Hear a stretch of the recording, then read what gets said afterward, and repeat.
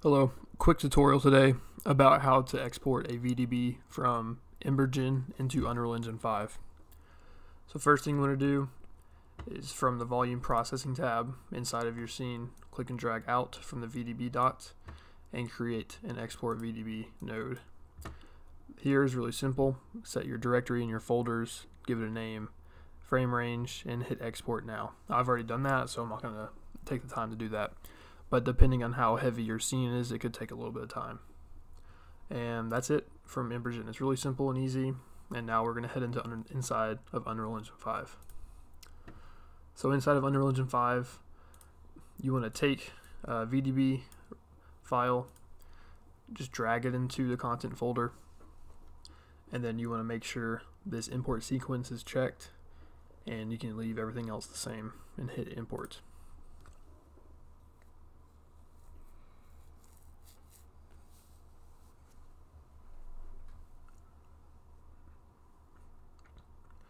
Just about done. Okay, next thing you want to do is go to Engine, type in sparse volume material, and then click and drag this into the folder where you want your VDB to go into and hit copy here.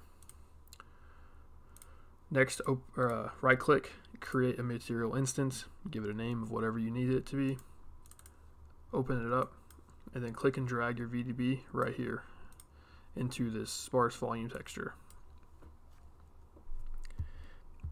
Next thing you're going to do is you want to check this albedo color.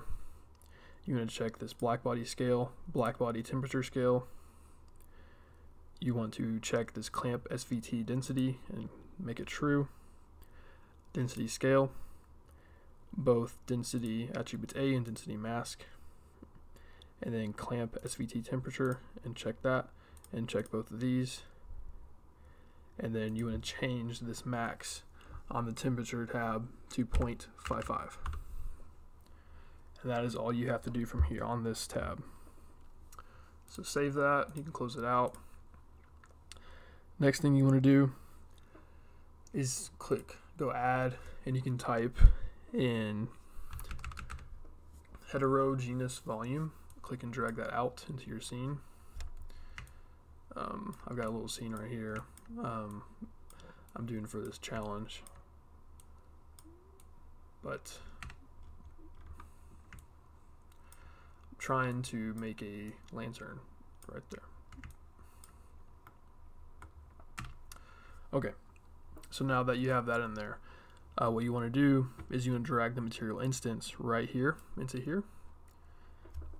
And then you want to go down here to where it says playing. You can click on that, and looping, real time on, and here it is. So there's the fire. So you can bring that up.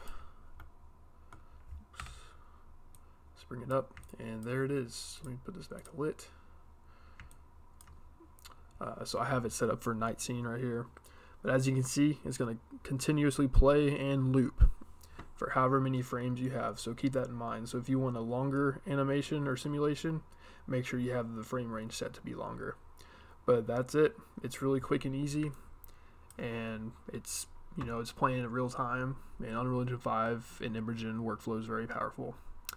That's it. Thanks for watching.